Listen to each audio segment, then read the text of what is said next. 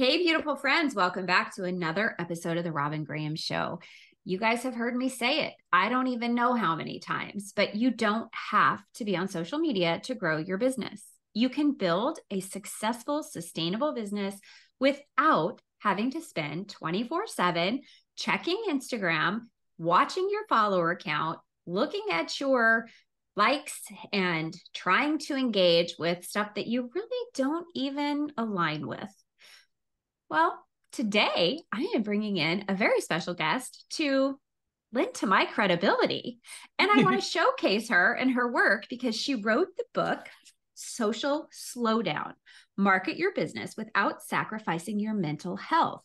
So two subjects that are very near and dear to my heart, right? Mental health and growing your business without social media. So we're going to hit the nail on the head today and knock it out of the ballpark. I just used analogies that probably don't make any sense and two back to back. We're just throwing hammers. We're throwing hammers into the outfield is what we're doing. That's what we're doing. That is what we're doing, Meg. So without further ado, I'm going to bring Meg Casebolt onto the Robyn Graham Show. I am so excited to be here with you, Robyn. Thank you for the opportunity.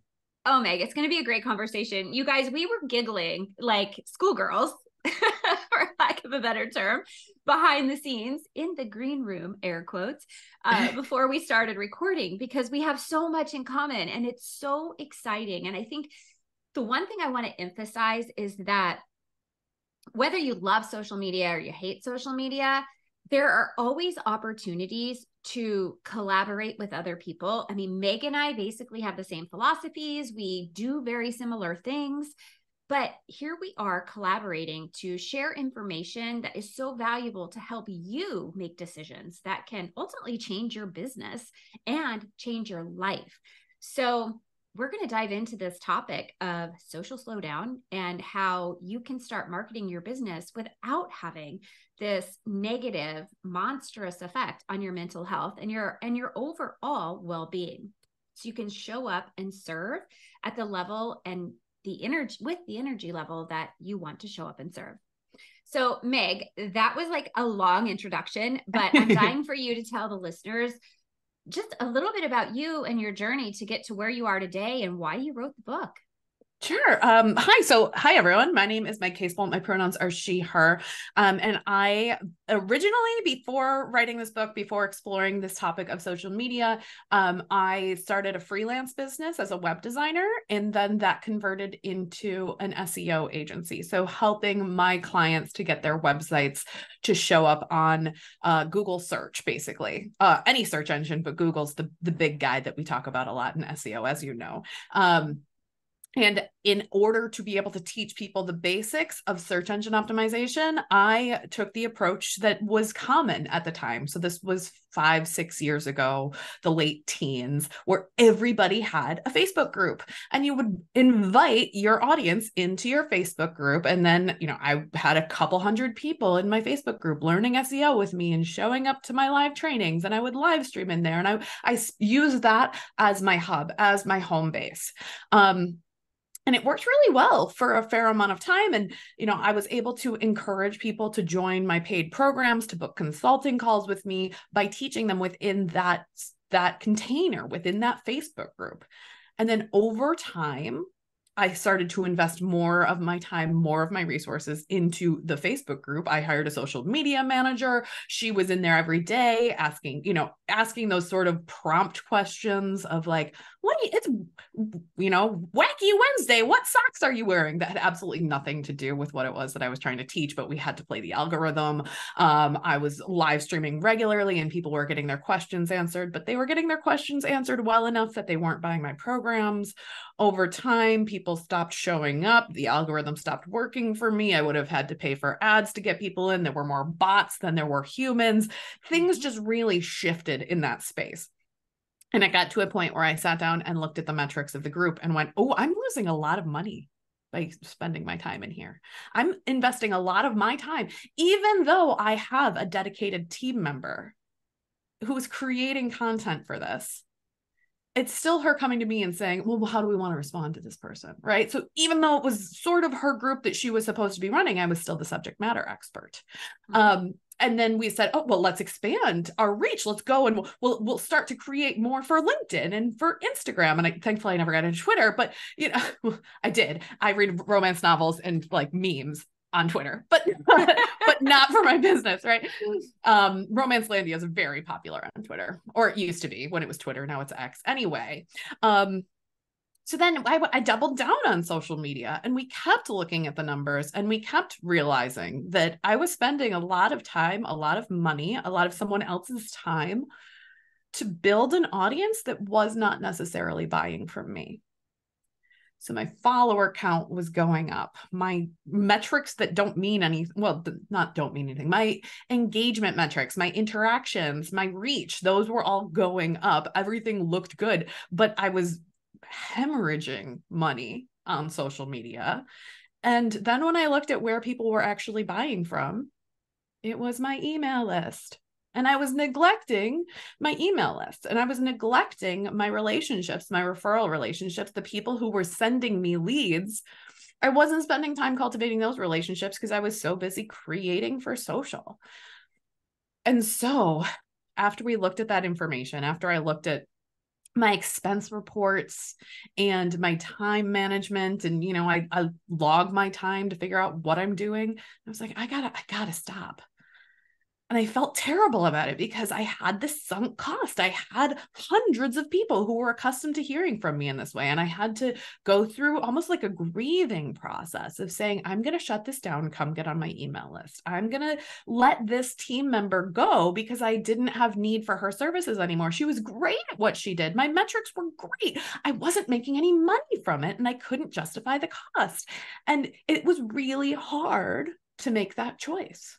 And so I made that decision in May of 2021, and let her go, and, sent her to somebody else. I wasn't just like, oh, you're on your own. I had another friend who needed a really great social media manager, and so they got Sarah, right? she wasn't out on the streets or anything. It all works. It all comes. It all works. It all plays into it. And without Sarah there to say to me, okay, can you approve these posts? What should we do this day? I forgot to keep posting on social media. We shut down the Facebook group. I still had Instagram. I still had LinkedIn. I just plain old walked away, which is not a good marketing strategy, Robyn. Would not recommend, but my head felt so much clearer. And as an SEO person throughout this entire process, I was making videos for YouTube. I was still blogging. I started doubling down on emailing my list instead of spending that time to post on social. And even though I forgot to post on social media, my income did not change. My lead generation, I was still getting the same number of people finding me. They were just coming from referrals because I was spending my time engaging with people who already knew me instead of trying to create for some algorithm that may or may not show my content to people, And once I hit about a month and a half and then looked at my, opened up Instagram on my phone and went, oh my gosh, I have a lot of DMs that I've completely ignored. I kind of thought to myself, like, how long can I go? What would happen if this is an experiment, right? Everything in your marketing is an experiment. What would happen if I didn't post? So I went a full 100 days. I looked at the calendar and I went, when am I going to post again to be able to say that I did it, right? Like sometimes you just try things. Yeah. And you and I met through Michelle Mazur, and she's a big fan of like, what's the experiment? What's the hypothesis? What are the outcomes that we're driving towards, right? Like kind of just what would happen if? Yeah. And then I started emailing and posting about the experience of going 100 days without social media. And everyone was like, wait, how did you market then if you weren't on social? And I realized that there's this connection in people's brains of they hear marketing, but they think social media, and there's so much more. Mm-hmm. And I want to stop you right there for a second, because you have said so many things. So much. You asked for the story, but I know that we could have talked about every piece of that story individually. We absolutely could have. And I want to emphasize a few things, but now I have to remember all of those things. But there's the problem. One is that digital marketing does not equate to Instagram and Facebook. Mm-hmm. Mm-hmm. There are so many other things that are available digitally. And, we live in such an online space, whether you have a brick and mortar business or an agency that has walls around it, or you're working from home on a laptop or working at Whole Foods on a laptop. It doesn't matter. There are other digital ways to market your business. And I want to squash that myth, because I think we're so inundated with, how can you go off of social media? People think I'm crazy when I say I'm really not on social media. I go on periodically just to check to see if there's messages or whatever. But I love how you said you went off, you forgot about it. And today was the first day I've been on social media. And the only reason I went on social media this week that was because somebody sent me a message and I got the ping, because for some reason I still get Facebook notification. I don't know. Anyway, whatever. You know how it's so complicated to find where you turn things on and off.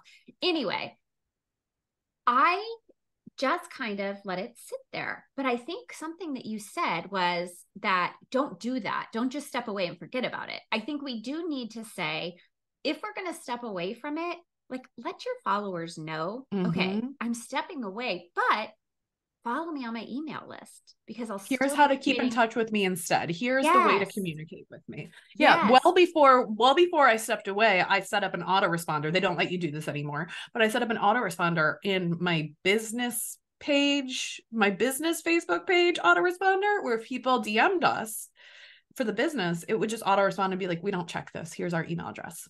I cannot be even I have a team. I still cannot be everywhere, nor do I want to feel the responsibility to have conversations in 6 different places where I don't have systems set up in 6 different places to be in 5 different social media contexts and, the different groups that I'm in that have DMs available. No, I have a system in my inbox where my team and I are able to assign things to each other to make sure nothing gets lost. And that's how we want to be communicated with. And if the only way that you can communicate with your potential service providers and vendors and contractors is through Instagram DMs, then I am not the right person for you. We are not the agency for you. Find somebody else who wants to communicate that way. Fantastic. But I had to figure out what our boundaries were and how we wanted to engage and when we wanted to engage and how we can articulate that to our clients, to our potential clients, to our audience, and have something there in our email signature that says and also we don't work on weekends. We don't work at night because we don't want to, and we shouldn't have to. Yeah. Right. And just because you can contact me at that time does not mean that I have to reply back to you within, I don't know, 72 hours. Who says I have to be on all the time? And I love that you have a whole chapter in the book about boundaries and how you can establish those boundaries around social media. So say you still want to be on it because you want to connect with nieces, nephews, family, whatever, that's fine. But you don't have to designate that space for your business, and you can set boundaries around, okay, I'm going to go on and just check and see, and then just follow those accounts that are safe from a mental health perspective, from a political perspective, from all of that stuff. Because I know you mentioned this in the book too. And that's one of the reasons I went off, because of all of the animosity that I felt every time I was on there, just people slamming each other and attacking each other. But not only that, it's this, and Michelle Mazur is the one that I think really influenced me to think this way too, is that this bro marketing concept. Listen, not every single human is meant to make $60K a month or $1 million in a quarter. And so when you're on these platforms and you're inundated with all of this, it can do so many things to your mental health. One, it makes you feel inferior and unworthy. It causes you to go down that path of comparison, imposter syndrome, doubt, fear, all those things that if you're in that mindset, you're not going to be able to grow your business, whether you're on social media or not.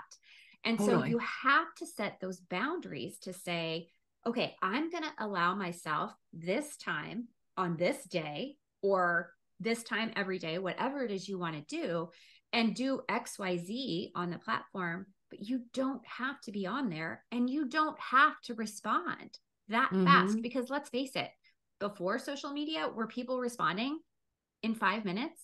No, that's not a realistic expectation to put on yourself.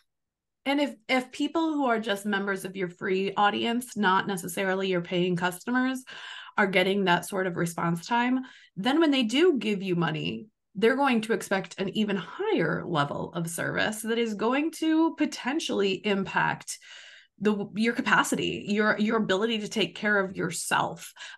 Especially those of us who were, socialized and raised as women, we were told that we come second, that not just the customer is always right, but that our needs don't matter.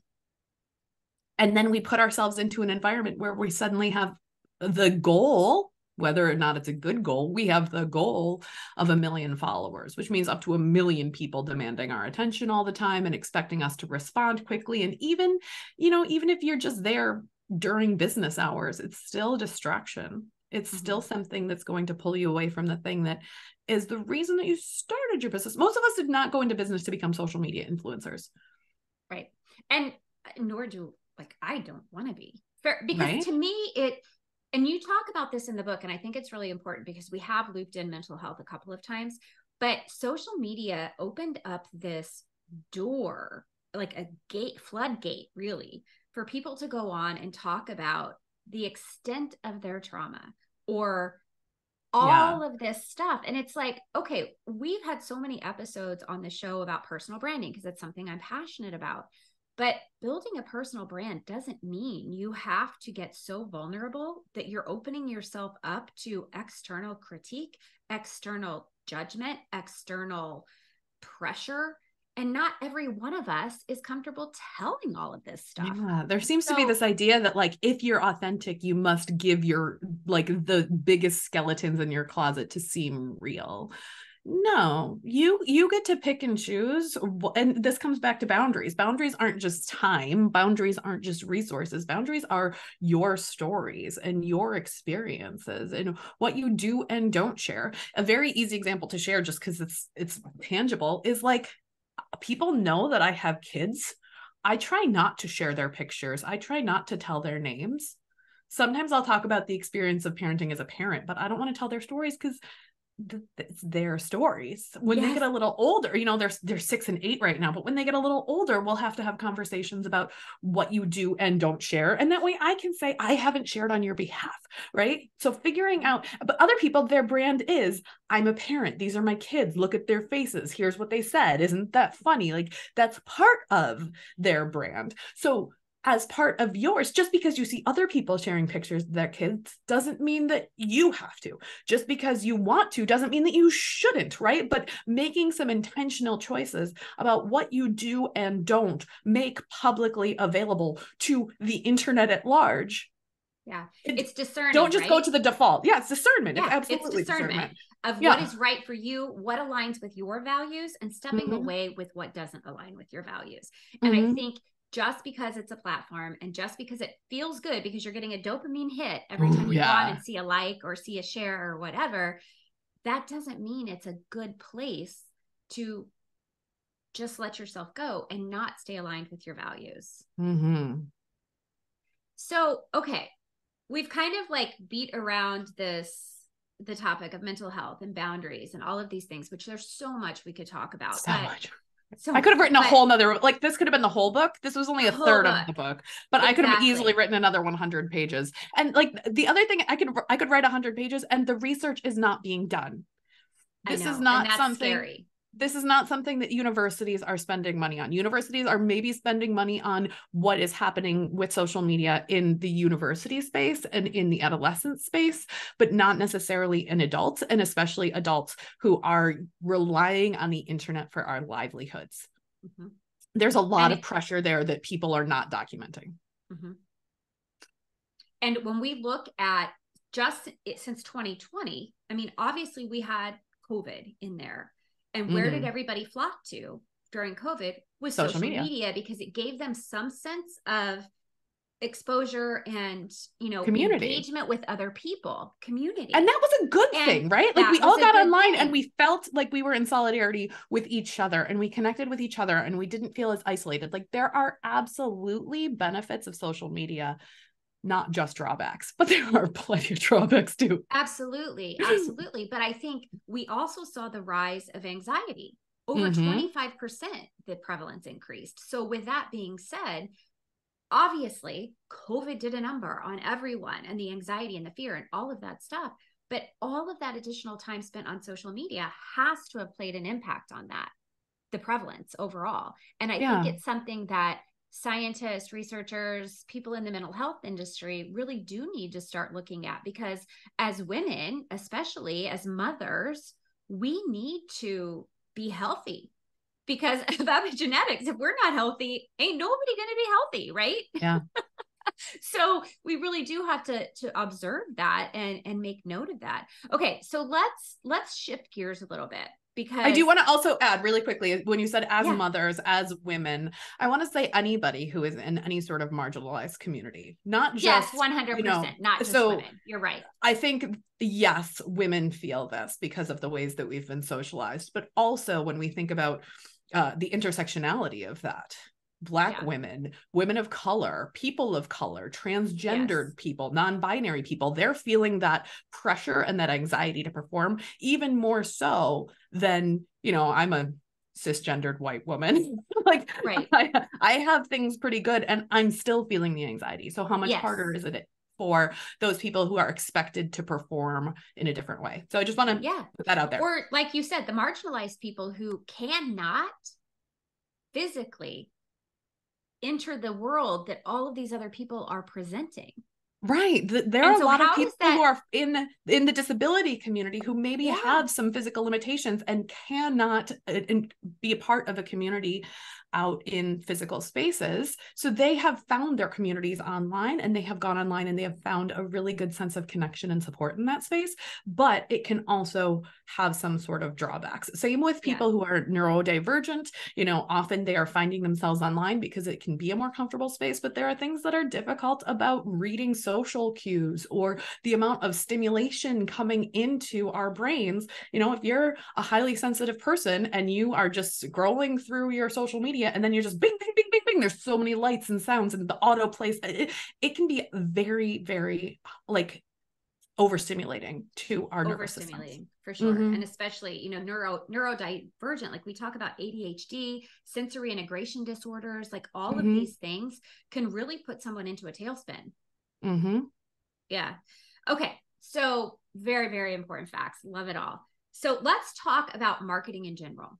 Yes. So if we're not going to market our businesses on social media, there are so many a plethora of other ways to market your business, right? And you touched on all of them in the book, and listeners, not all of them. I think I made I think I listed 17 options, 17, which is pretty good. Because I never want to, I feel like there's so much doom and gloom, Chicken Little, the sky is falling marketing stuff happening right now, where it's like AI is breaking the internet and blogging is dead and email marketing is dead. But what are we going to do instead? Yeah, exactly. And I don't believe any of that is dead. Me neither. Honestly. I mean, I think we're on the same page there, but you talk about it, and listeners, I have a blog post. I also have a free ebook, and I will put all of that in the show notes, the links, so that you have access to those easily, readily. Just go to the show notes and you'll have it all. But I want to focus on, when we talk about marketing, there is it's almost like a reverse funnel kind of thing, where you have the awareness of your brand, your business, what you offer. Then you have the relationship building, which is referrals, collaborations, all those ways you can grow your business. And then you have conversion. So it's the ABCs. And you have a chapter of this in the book as well. And I would love to talk about that, because when you think of social media, I do believe social media is a great place to build relationships. I have friendships that I would not have if I hadn't been on Instagram. So that's pretty cool.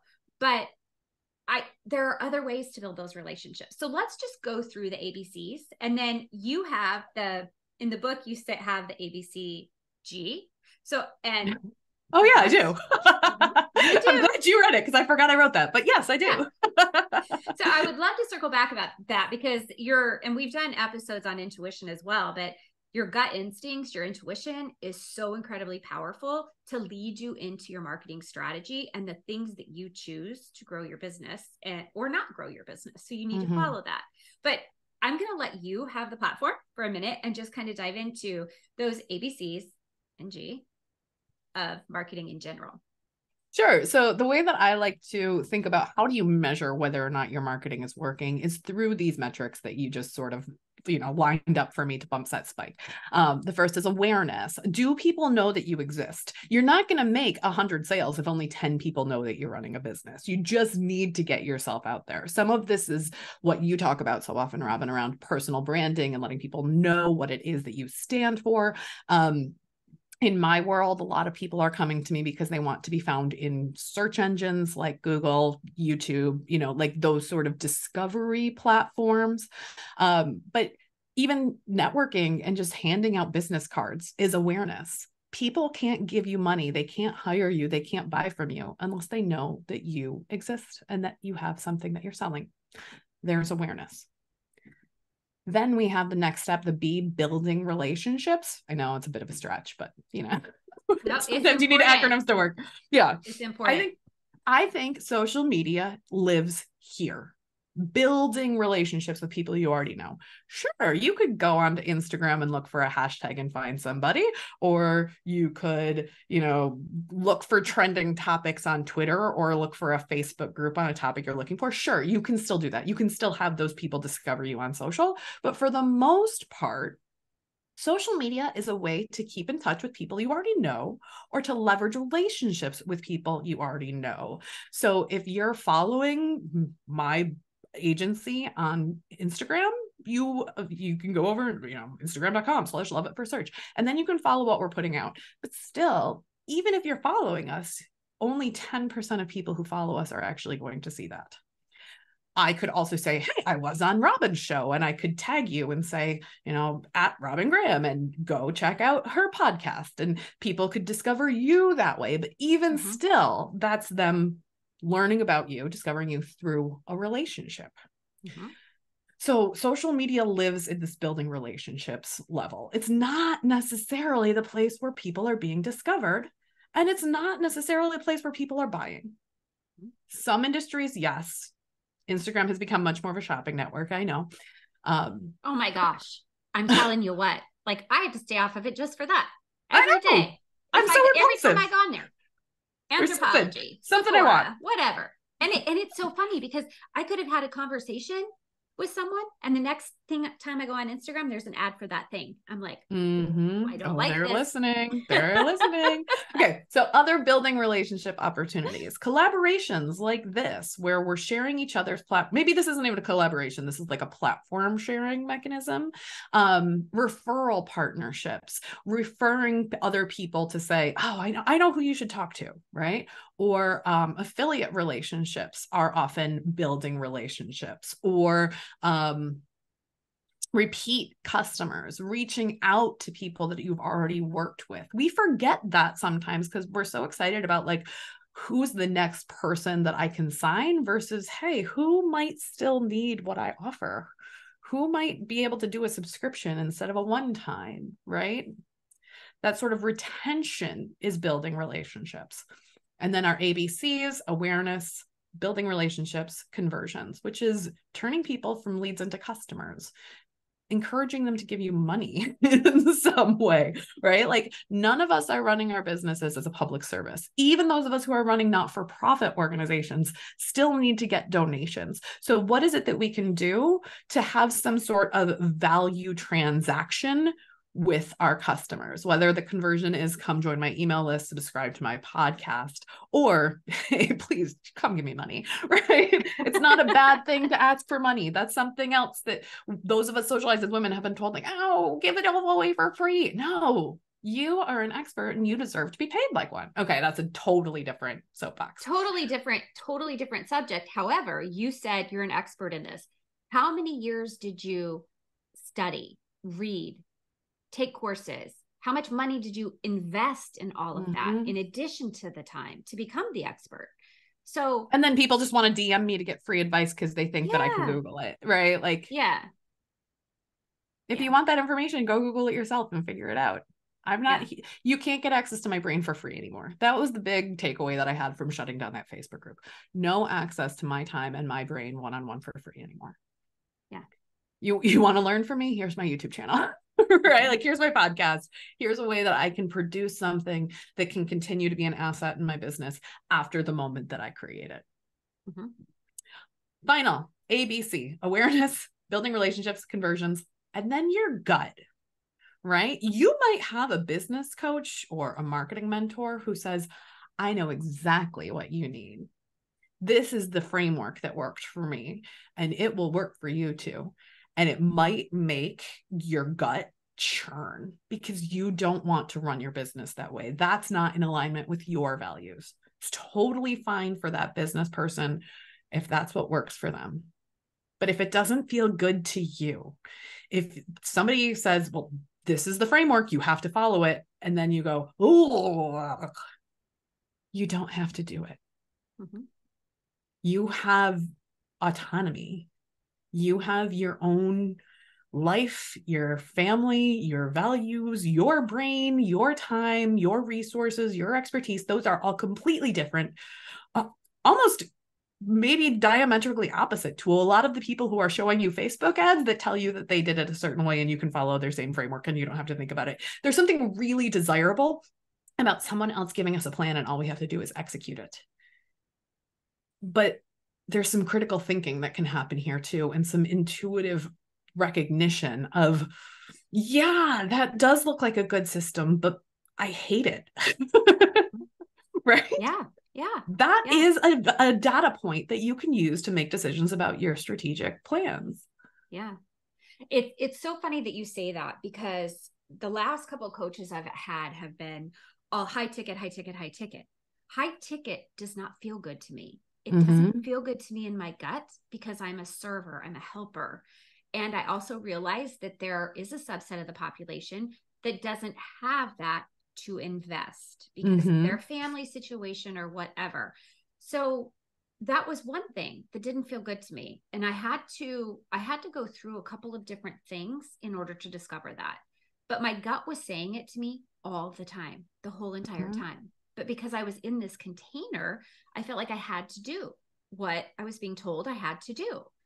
And that discernment, again, here comes that word discernment, is so important to know what is right for you and your values versus what somebody else is telling you have to do. And totally. I think this stigma of you have to be on social media to build a business has been thrown at us for so many years now that we've just come to accept it. But if it doesn't feel good, we don't have to sit in that place. And that's the same thing. When I did my last launch, it was like my coach was telling me, well, even if you aren't using it, you should still put all this on social media because you'll get more clients if you put it on social media. Who says? Because my people were not buying from me from social media ever. So now I'm just creating things that's just going to throw into the void. I'm going to hire somebody else to put it up. I'm going to spend my time on this. No, I could be spending that time, even if it's 20 minutes a week, I could be spending that time on a discovery call. I could be spending that time on writing an email, right? Like, what is the opportunity cost that I'm missing out on by spending it on that instead? To give a different example, I, for years, would run live launches. This isn't social media, so I wanted to give a different example that works for some people and didn't feel good in my gut. For years, I ran live launches where I would say, we're starting this program on, October 17th. And so buy by October 10th to get the early bird bonus. And then on, the cart is closing on the 16th at midnight and you can't join after that. And everyone should join right now because this is the last chance, right? Like a lot of that urgency stuff. And but sign up by this date to get the fast action bonus. And all of that works really well. And it worked really well for my business too. And then I had people joining my programs who weren't ready for them or who had other commitments happening in their lives and didn't have the time to be able to spend on what I was trying to teach them. And then they wouldn't get great results. And so my messaging is very lenient to the point that I know I lose sales for it, where I could say to people like, we start next week, time to join. You have to join now. Last chance to join. No, what I say now is like, we open the doors twice a year. If this isn't the right time for you, we'll be back in February. I'm not going anywhere. Oh, you don't want to join this program? That's okay. You can book this service anytime. Here's how you can book a consulting call anytime. I'm not going anywhere. Like I'm not going anywhere might be one of my brand values now that I'm saying it out loud. Of just like longevity. Why sustainability. Yeah. You're going to get better results if you come prepared. I'm going to feel better about you if you are ready I'm not going to try to force you to buy something that you're not ready for. Yeah. And that's not something you hear very often. It's not. And I really think that that's something that the pendulum is shifting because of the economy. And some people are like, oh, that's ridiculous. There's no change. There is a change. Oh yeah, there is. The economy is impacting sales and buying decisions, period. But it's also affecting how people are smarter. They're more savvy. And they're holding on to their dollars more. So, and I would say they've been burned a lot more by now. I think the experience is that people are more hesitant because they have been. I don't know if I can swear. They've been screwed. They have been, and I really think it's all coming to fruition now too, because these live launches and things like that are not working like they used to work. And I also, and you pointed this out in the book, and we've kind of gotten off track from the ABC. But I never do that. No, this ADHD brain. Woo. No, I didn't take my Adderall this morning, and you can feel it, can't you? It's jumping at me through the screen. No, it's right here, but it's too late in the day. You know, like I can't take my Adderall at noon. Anyway, shoot. Oh gosh, now what was I going to say? Oh, you mentioned this in the book. See, this is hilarious. So you mentioned in the book how, and I'm pretty sure this was in your book and not somewhere else that I read this, but I'll tell you and we can cut it out if it's not. Right, exactly. Like the Amy Porterfields of the world. When they got their start launching on social media, it was a completely different time, different opportunity. They were able to build because there was nothing else like it out there. But now that marketplace is so saturated and so noisy that the opportunities that existed back then when they built their empires are not in existence today. Yeah, Amy Porterfield, Marie Forleo, Pat Flynn, Chris Guillebeau, Stu McLaren, like anybody who kind of came up at that time period and built a brand in that way, they didn't have the competition. And really, to an extent, their growth was being subsidized by the social media platforms because the social media platforms wanted to be able to hold them up as successes. And then all of them, independently in their own ways, and everyone else who was, I named 5, but you know, they all diversified too and said, I'm also going to do YouTube. I'm also going to have a podcast. I'm going to write a book. And I think everyone that I listed, except maybe Marie Forleo, now has stake in software companies that they are using. They're doing affiliate marketing for their software companies, right? Like they, who we think of as these are the social media kings and queens, shouldn't use that gender term, monarchies, they are still, they're diversified. They're not getting their money from social media anymore. They might have the big brands. They might spend a lot on the ads to be able to show up in front of you so that way they can get you into their funnels. But their money's coming from email marketing, software sales, affiliate marketing, you know, sponsored deals. It's not coming from social media. Yeah. And it's such a misconception. Just because you're seeing them on those platforms does not mean that that is how they are experiencing their growth. Yeah. Yeah. And just because they did it doesn't mean you can do it now. That's right. And you can't. We are in a totally different environment. It's so much more saturated. It's so much noisier. And really, these platforms are all based on ads. And I've said this in episodes before, where if you're not investing money, the algorithm is not going to show you off to anybody else. They don't care. It's not there for you. Yeah. It's pay to play. They are there to make money for their business. They're not there to support you and grow you and your business. So it's something to keep in mind. But this comes full circle now to the ABCs and the G, because if you're thinking, it's really important to do that gut check to say, okay, am I striving to be Marie Forleo or Amy Porterfield or Pat Flynn, or am I me? And this is where I'm at, and this is what feels good to me, and I'm going to build my business my way. And that's where I think this customized approach to building your business is so key. And in the book, you have those 17. In my blog post and in my ebook, I list 10, but there's like subsets under those 10. So yeah, probably 17. I may have overcounted 17 if I were to categorize them differently. You know? Right. I mean, 6 of one, half a dozen of the other. Exactly. But I think it's just the idea is there are alternatives and a lot of alternatives, and you get to decide as the business owner what feels good to you, where you want to spend your time, how you want to spend your time, where you want to invest your money. and your energy, because at the end of the day, time and energy are currency. So you have to factor that in to whatever you're doing. If it's draining you, it's not worth it. If it's draining you, think about it. I don't want to say it's not worth it. If it's draining you, but it's really doing well, maybe you want to outsource it. Maybe you want to batch it. Maybe you want to find a different way to approach it. And that's why I call this social slowdown and not like antisocial, right? Yeah. And maybe there are ways you can do this more efficiently, more intentionally, more effectively. You don't have to exit. Maybe you choose one platform that works really well. You know, I know a lot of people who they left Instagram and now they're only on LinkedIn, because LinkedIn has a very different algorithm than some of the more social entertainment channels. And that's an option too. Some people are like, I'm going to go only on Instagram for business. And then I'm not going to use my TikTok channel anymore for business. I'm just going to use that to watch videos of cats falling off of ledges and creepy doll houses, right? Like you don't have to have your business everywhere. You don't have to post everywhere. You don't have to engage everywhere. You can still just be a user. And, you know, half of my Facebook now that I've sort of extracted my ego from it and extracted my business from it, it's gone back to being, hey, these are humans that I actually want to talk to. Hey, here's the update from my neighbors who have free pottery sitting outside and the PTSA that needs to tell us about the meeting this week. Like, I'm finally getting back to using it as a consumer instead of as a creator, which feels very different to me as a user. Okay, make that decision about how you want to utilize, how you want to engage, how you want to feel on these platforms. And if you don't want to do it, you don't have to. And if you do, set some boundaries. Yeah. I want to close with this, because you shared the quote in the book, which I've heard numerous times before, and I can't remember the person that originally said it. It's a gentleman, but it's, if it's free, you're the product.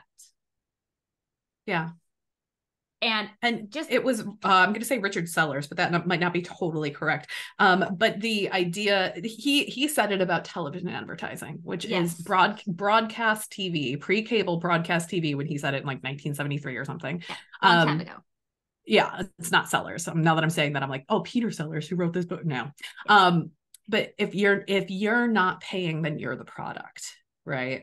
And he was talking about it as over the air advertising. But the truth is that if you're on a platform like Instagram, like Facebook, like Twitter, if you're not paying into advertising, then you are being advertised to. Even if you are, no, let's not even take that out there. You are being advertised to. You are the product that is being sold to the advertisers. Your information is being gathered and pulled from you, from not just what you're doing on those platforms, but from around the internet, the cookies that you're gathering, information about what you're buying, what you're talking about. Like you were saying, where you're like, I had a conversation and then I got an ad for it. You are being packaged up and sold as a commodity. And let's get a little bit like subversive here. You are being pushed into a specific categorization of how they expect you to behave.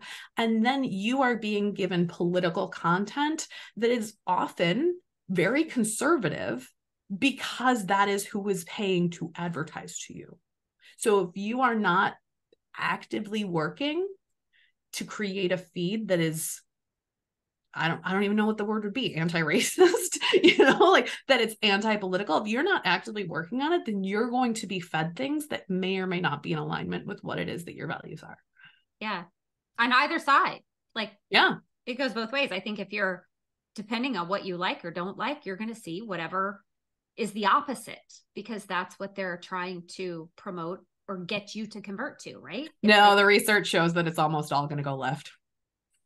Oh, really? Or it's almost all going to go. It's almost all going to go more conservative.